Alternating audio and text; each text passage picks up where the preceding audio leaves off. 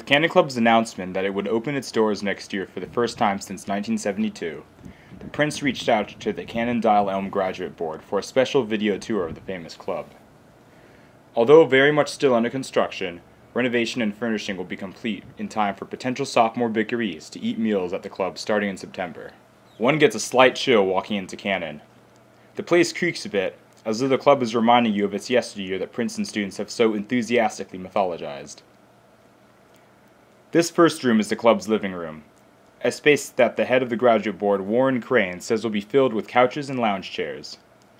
Just outside the room is a patio, and in the club's backyard is a parking lot, which will be also used for activities like basketball and volleyball. At the end of the hallway on the left is the dining room, which will be expanded by knocking down a few walls to create an even larger communal space. Behind the dining room will be the buffet area, and behind that the kitchen. There is little actual construction work left to be done, but contractors will spend the coming months finishing the club by paneling the rooms and filling them with furniture, appliances, and other necessities. If you turn right after the foyer, you will find the billiards room with a bay window. Towards the back of the club are the music room and a card room. Cannon holds a unique place in Princeton lore. Once named one of the top 3 jock houses in the country by Sports Illustrated, countless stories have circulated on campus about the raucous, even dangerous parties held there during the 60s.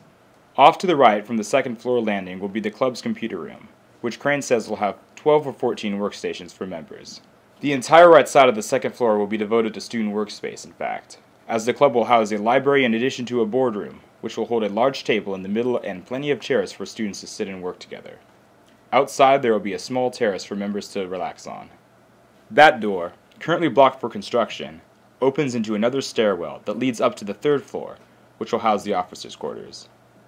Next year, the 10 singles will house a group of rising juniors and seniors who reached out to the graduate board about living in the club for a year.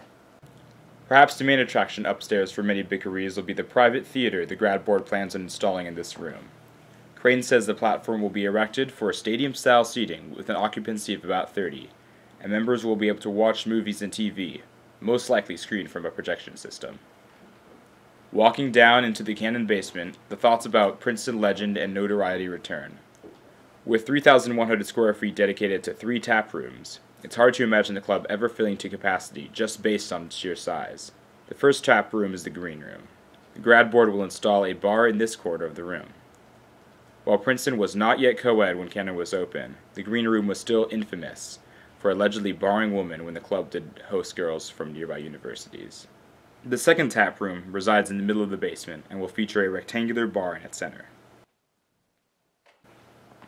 Just in back will be a small game room with a few arcade-style games to entertain members and guests. Crane says the beer cooler will hold upwards of 30 kegs, which could possibly be a necessity. Cannon set an alleged record in 1968 by consuming 52 kegs during House Parties weekend. Finally, the famous Red Bar Room will have yet another tap in it and likely serve as the club's main dance floor. Bands that come to perform will set up at the front end of the room.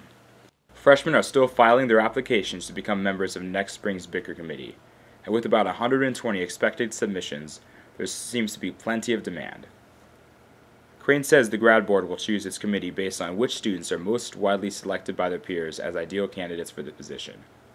The club will then bicker a group of their sophomore classmates, of which they hope to select roughly 110 in order to renew Cannon as a fun, new 11th eating club on Prospect Avenue.